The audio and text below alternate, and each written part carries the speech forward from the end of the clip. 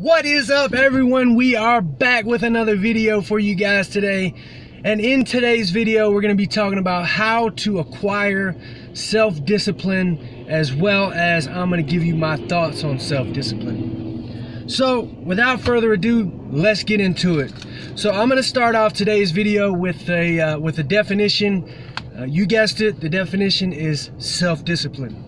So, self-discipline means the ability to control one's feelings and overcome one's weakness.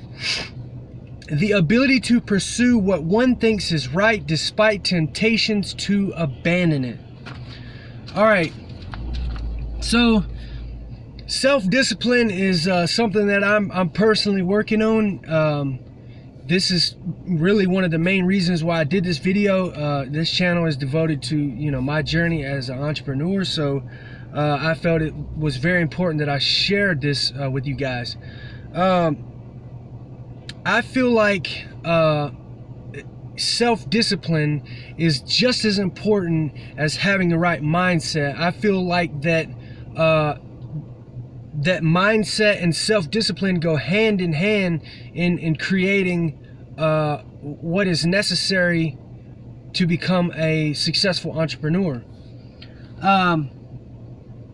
With that being said, I feel like that self-discipline is just a good habit. So whether it's a good habit or a bad habit, a habit in general takes about 2 months to get to where it doesn't take any extra thought.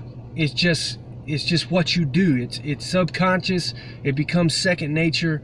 So let me give you an example of how it could go either way,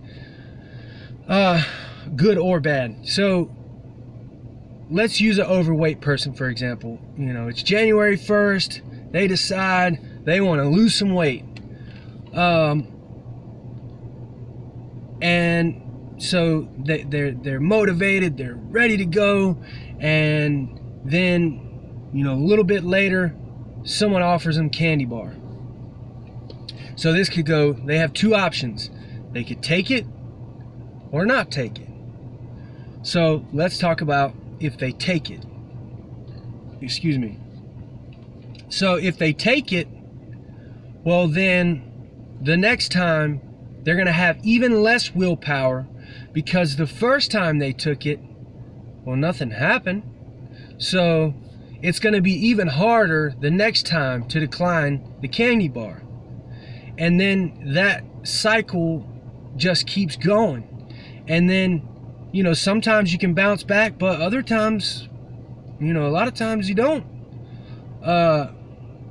It gets harder and harder and harder and harder, and before you know it, the idea to lose weight is out the window, the diet is out the window, you're back to square one, and then you're just like, screw it, right? Well, let's put that into perspective as an entrepreneur. So you have a task that needs to be done, so you can either go sit on the couch and watch TV, or you can complete the task. Well, the first time, if you decide, you know what, I'll do it later, and you go sit down and watch TV, well, then the next time that task arises, it's going to be even harder and even harder and even harder. And then before you know it, you went so long, you're like, man, just forget it. And then you give up on the idea to be an entrepreneur, and you give up on your dreams, and then you're back to square one, and you just forget about it. Or you could go the other way. What if the first time someone offered them a candy bar, they didn't take it? Yeah, it took a lot of willpower, but they did it. Well, the next time it's going to be a little easier. And then you remember what I said? 2 months is what it takes to create a habit. So after 2 months time, whether it's a candy bar or sitting on the couch, it'll get to where it doesn't take willpower. It's just something that you do. You You're not worried about sitting on the couch. You're gonna do work. So the self-discipline is extremely necessary in order to succeed, because you're not always going to be motivated. You're not always going to be driven, and that's where the self-discipline comes into play. And if you don't have that, well, it's just going to get a little bit worse and a little bit worse and a little bit worse, because that initial motivation in the very beginning, it don't stay forever. So what are you gonna do after that? So that's why you got to have self-discipline. So with all that being said, let's get into a couple things that I do that are helping me to get to complete self-discipline. I don't know if complete self-discipline exists, but maybe it does, maybe it doesn't. I don't know. But one of the very first things that I think you need to have is a morning routine. So first thing I do in the morning, as soon as I open my eyes, whether I feel like it or not, I smile. And then I sit up and I tell myself out loud, today is going to be a good day. Today is going to be a good day. Today is going to be a good day. And I don't just say it, I make myself feel a good feeling. Like, you know, I know this sounds cliche, but like, take yourself to a happy place and make yourself feel good. And that helps me to get woken up a little bit. I'm like the furthest thing from a morning person. So then I get up, you know, I get ready, you know, whatever.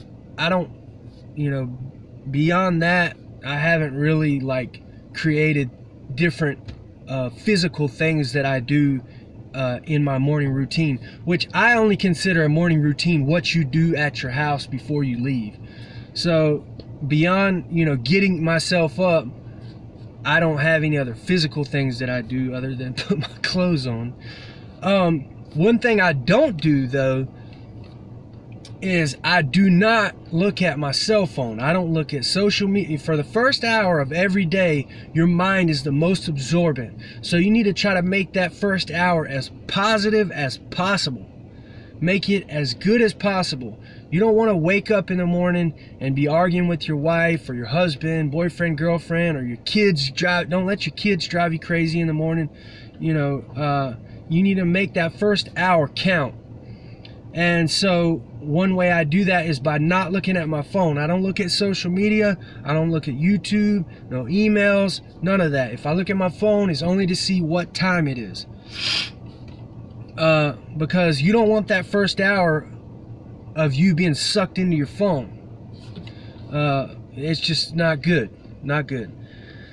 So, but the next thing that I do, and I think that everyone should do, is you need some type of daily routine or schedule of some sort, some type of checklist, like a daily goal sheet. You know, what you want to get done, things that you need to get done, and then, you know, have some type of routine, things that you do during the day that get you going.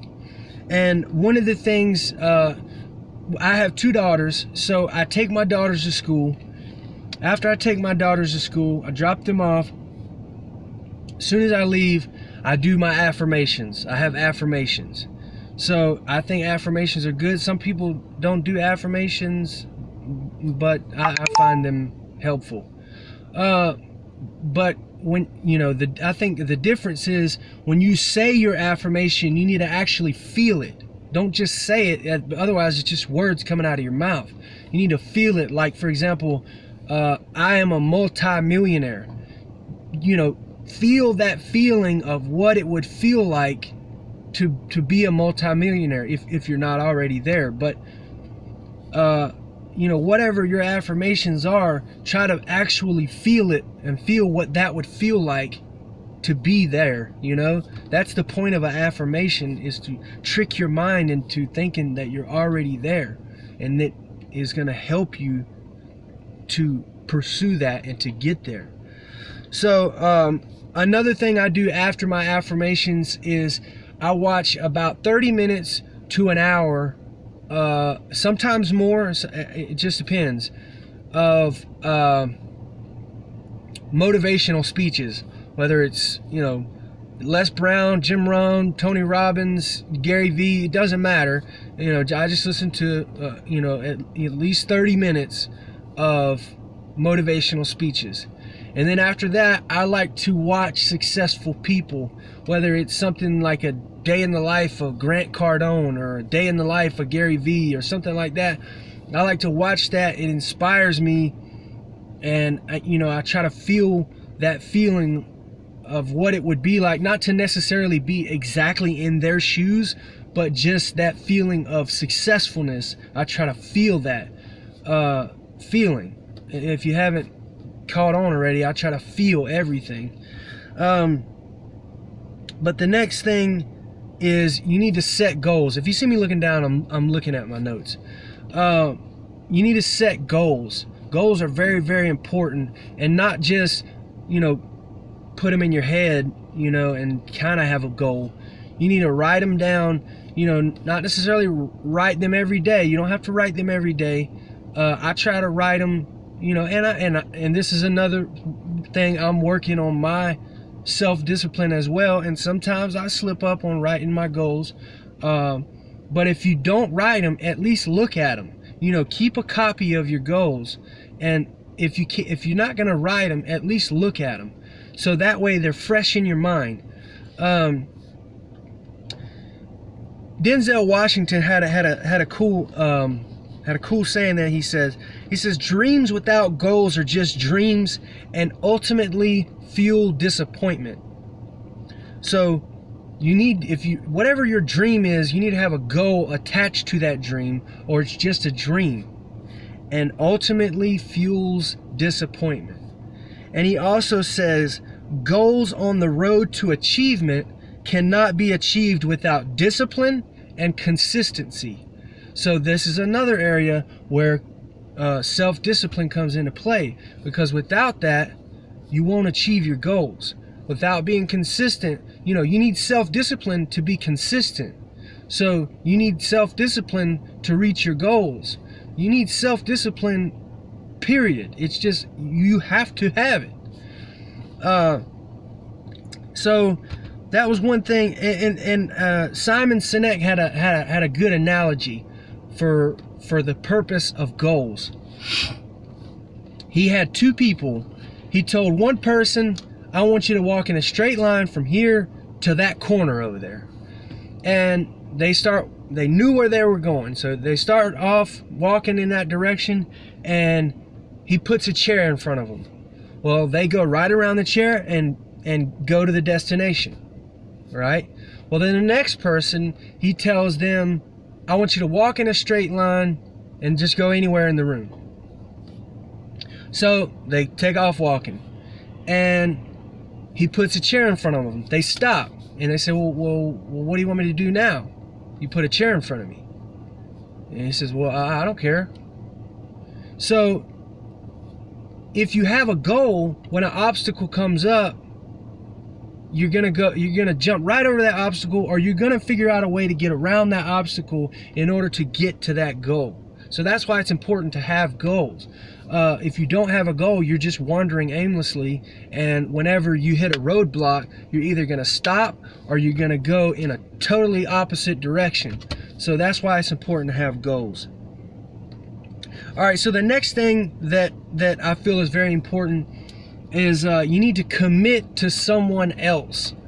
That's another reason why, another main reason why I created this YouTube channel, to somewhat hold myself accountable. And I would hope that the people that watch these videos, subscriber or not, you know, I would hope that they would hold me accountable, you know.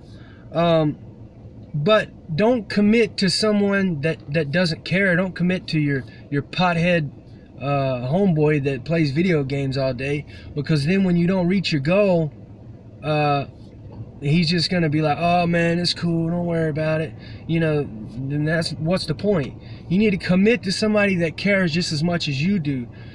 that's why this is where like a mentor or a coach would come into play. Somebody that, you know, whenever you don't accomplish what needs to be accomplished, they're going to give you a swift kick in the butt to get you back going. They're going to hold you accountable for your actions, and that's important. So the next thing is to work hard in everything. So if you know, say if you're still working a 9-to-5 and you're doing the entrepreneur thing on the side, you don't want to do just enough to not get fired at your 9-to-5 and then try to give your entrepreneur thing, you know, 100%, because eventually, like I said, you're not always going to be motivated. You're not always going to be driven. So what are you going to do when something comes up and you've been given your 9-to-5 50%, or whatever you're working on, you've been giving it 50% over here? Well, eventually that's gonna spill over into that too. So that's why you need to create another habit of working hard in everything, because if you work hard across the board, well, you're going to create a good habit of good work ethic. So that's why it's important to work hard in everything. Don't just work hard on this one thing over here, you know, because it's never going to work out like that. You need to work hard in everything, and you will set yourself up for success. The last thing on my list is you need to create small wins for yourself. You know, like say for example, you make a video, that's a small win, pat yourself on the back. You know, you made the thumbnail, that's another small win, pat yourself on the back.